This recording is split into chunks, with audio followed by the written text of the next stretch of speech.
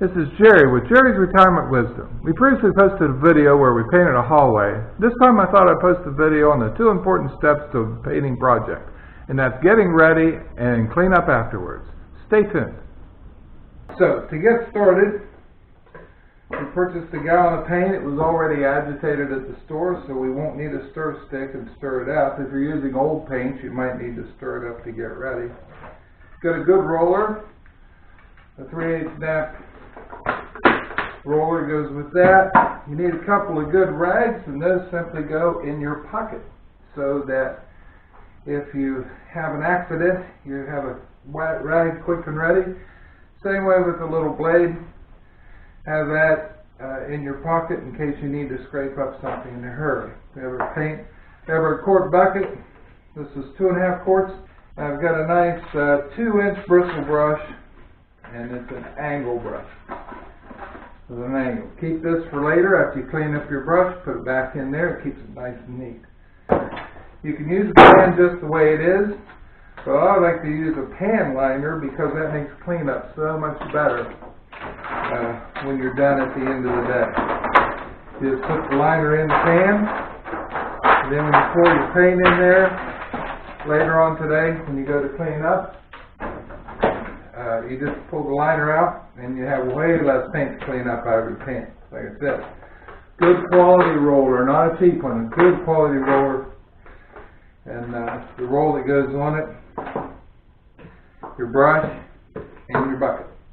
So before we get out in the hallway, we want to get our paint ready to go. They have different pour spouts on these cans, but I just as soon use them the way they've always been used. Good quality can opener. You can get those at the paint store when you pick up your paint. It's much better than a screwdriver which tears up your lid. Lid doesn't have any drips. So the first thing we're going to do is pour paint into our roller pan. And like I said, we're doing a whole hallway, so we'll need a pan full.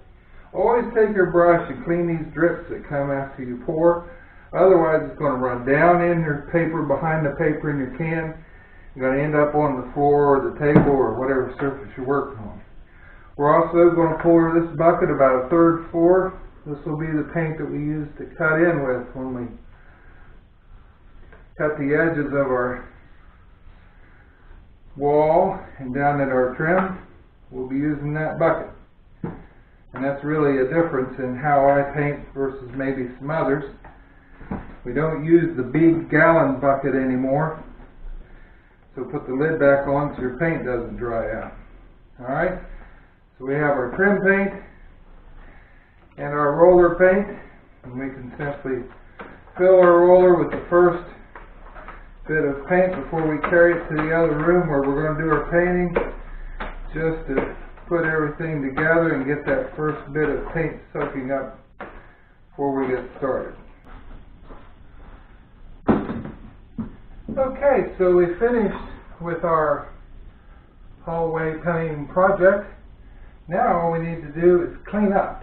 So here's how we go about cleaning up and a few tips.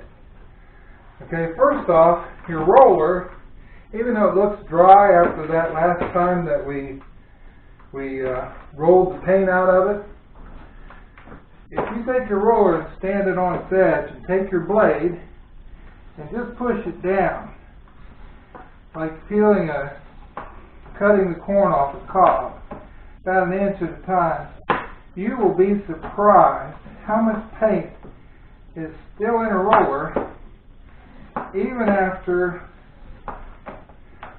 you've run it dry on the wall. My guess is there's a good 1/2 pint of paint still in that roller. So if you want to save your paint for touch-up, or you didn't use that much in your project, if you want to clean that roller and save it for another time, use your blade and scrape that paint out of your roller. Then put your roller in the bucket. You can even put your roller, put the roll in the bucket and put your roller in the bucket. And I'll show you how we're going to clean that in just a moment. Remember those rags that we had in our pocket. Now, you've got paint in your tray, and you've got leftover paint in your cutting bucket or your trim bucket. So let's pour all that out and get as much as you can of that paint out of your trim bucket. There's no point in wasting it. You certainly don't want to wash it down the drain or outside, wherever it is you're going to throw away your residual paint. Put that bucket in your 5-gallon bucket. Now, take our gallon bucket, our paint bucket, take the lid off. We don't need this guy now. Put it in here, we'll wash it off later.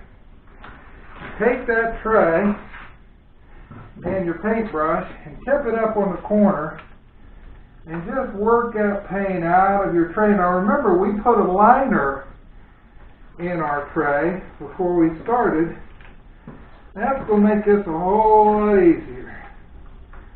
So we're going to wipe that paint out of our liner and get as much as we can in our bucket and save what we didn't use for another time for a touch-up. The good thing about latex is you can go back later if you keep your old paint, and you can touch up and it won't be seen if you use it from the same batch that it came from. Now look here. Pull that liner out of our tray. The tray's clean. We're done with the tray. Now we take the liner and throw it away. So we pitch that liner. Now we've got our paint in our bucket. We're going to wipe that brush just as clean as we can get it. Make sure you clean that edge in case you got any drips, because you know how it'll sneak behind the paper label, and next thing you know it's on the table or the floor. So put your brush in your cleanup bucket. Put your lid back on your bucket. Good thing to do that with is a dead row mallet. There we go. And we still got a third of a gallon left over after we did really 2 small hallways. Now I don't want to use dirty water to show you how to clean your brush and your roller. So I've got a clean one here, but I've got this device here.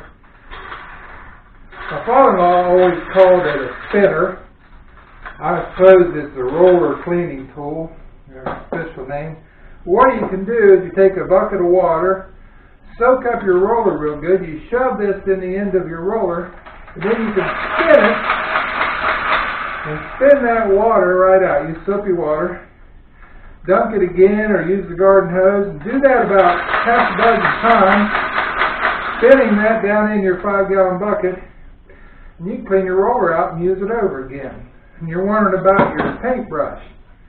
You take your paintbrush and you wash it real good, use soap and water, you wade that in there and clean all that paint out of your brushes here. You can even take a wire brush and brush that paint that gets up here on this part of your paintbrush. Brush that off, and then brush that dry paint that gets right up against the ferrule there, and you brush that out with a wire brush. Then, when it's rinsed, you want to rinse it, you just squeeze this apart, put that in your bucket, and you spin your brush out too. See how easy that is? Okay? Then, remember I told you keep your box, because when you're done spinning your brush out, put it back in the box. And then, close your box up. And that helps your brush keep its shape as it dries. It'll dry right in that box, and then it keeps that nice shape, and it isn't all looking like alfalfa's hair. So there you go. We've painted our hallway. I've shown you some tips on how to clean up afterwards. And we've got a project hopefully well done. Thank you for joining me. Remember, this is Jerry's Retirement Wisdom. And if you like our video, be sure to like and subscribe. It helps us keep those videos coming, and we'll be back next time. I hope you liked my video on how to get ready to paint and how to wrap up afterwards. If you like these videos, be sure to hit the like and subscribe button down below. We'll see you next time.